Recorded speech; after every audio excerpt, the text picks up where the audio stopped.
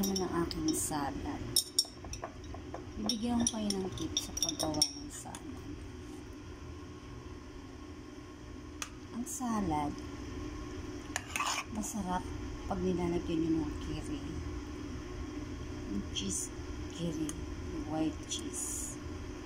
Malinam-nam.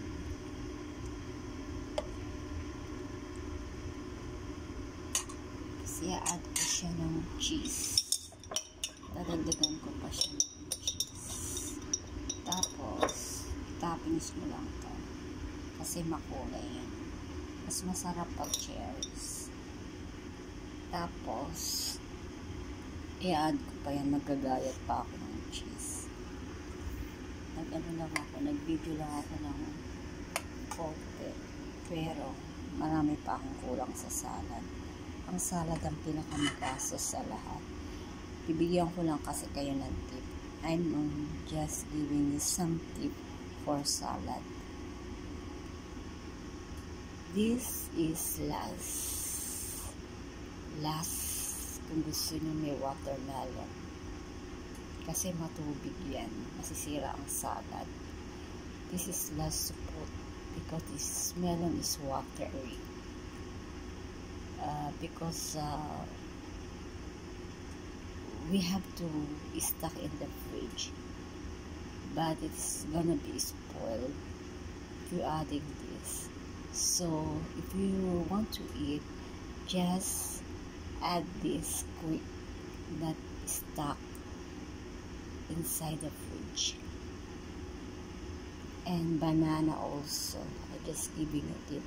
They're adding also banana in salad. So don't this banana is only toppings. I'm just giving you some tip. Watermelon and banana, because this banana is gonna be black. It's only toppings.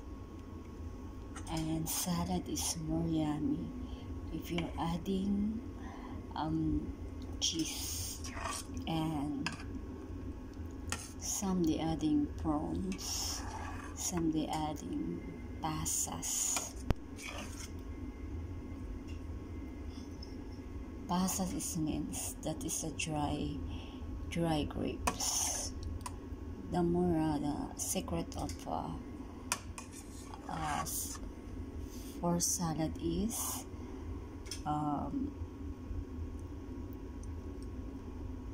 kiri cheese. It gives more yan.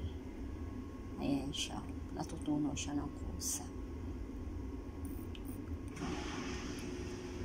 And cherries. It's more gives yummy also, cherries. It's a little bit expensive, but we have to eat nice food and delicious. This is my favorite salad. So you learn to me now one dishes, and I hope that you will learn more during Ramadan. Try this. I'm adding some ingredients. I'm not yet finished to this.